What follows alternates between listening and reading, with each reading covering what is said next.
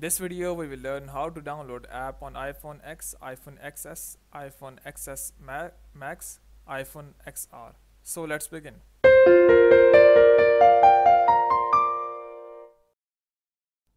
So to download app on iPhone X, iPhone XS, iPhone XX Max, iPhone XR or any other iPhone with iOS 12. So what you have to do is you have to make sure that you have an iCloud ID.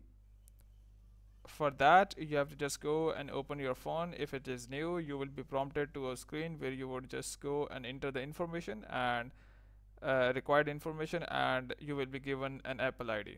Once you are logged in with your Apple ID, what you have to do is just go and tap on App Store. Here it is.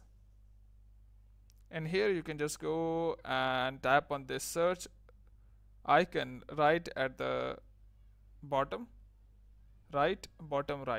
So just go and tap on it. In here you can just go and type in for any app you would like to download. For example, WPS Office. So here it is. So you can just go and tap on any of the app. In here just go and tap on get. Once you tap on get, it will start loading. Before all this process, you have to make sure that you have an active internet connection. So here it is asking for your touch ID or a password.